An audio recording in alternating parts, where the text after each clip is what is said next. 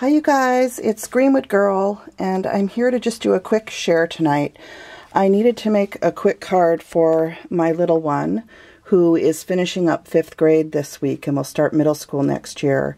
And so I was using a stamp set called Superstars by Paper Tray Ink.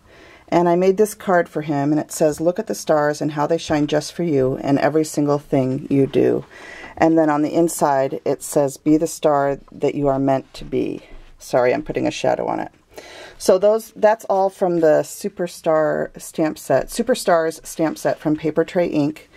But, and this is what the stamp set looks like if you want to see it. So, by Paper Tray Ink. And, but I just wanted to come on really quick and share. Jennifer McGuire had done a video talking about some clarity brushes and brushing ink as opposed to using an ink blending tool.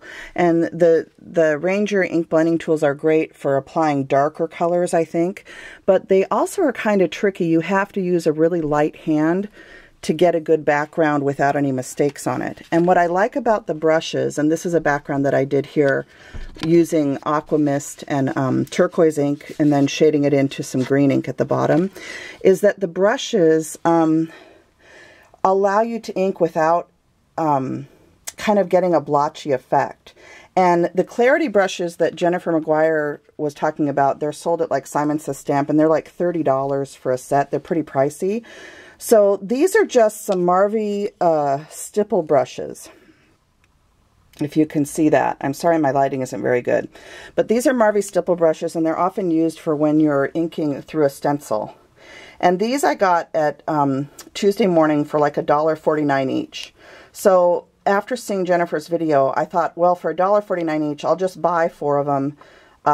You know, for the 4 main color groups. And so far I've only inked up a red and a blue, but I have one that I'll probably use for browns, and then this one I can use for some other color stream like yellows or something.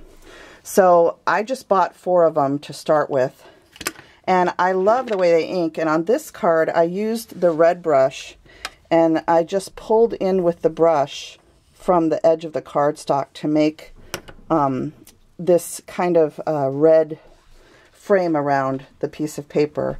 And I just wanted to show you guys because it's a really easy way to ink, and I like it better than the Ranger tool. I tend to make a lot of mistakes unless I'm doing a really dark color inking with the Ranger ink tools, and I like the brushes better. For me, it helps me to have a lighter hand, and I tend to like lighter colored backgrounds, so more subtle. So when you're doing a lighter colored background, the brushes are really nice, and then you can always put a stencil over your light background then and use some darker color over it too to get a kind of a 2-layered effect. So just thought I'd come on and share that with you guys. I'm busy trying to finish up the school year with my son. We're done at the end of this week, and we're both really looking forward to some rest and relaxation, especially me. So I hope everybody else is looking forward to summer or already enjoying it, hopefully. Seattle's getting out a little bit late this year. So anyway, thanks for taking a look, and blessings and hugs to everybody. Bye now.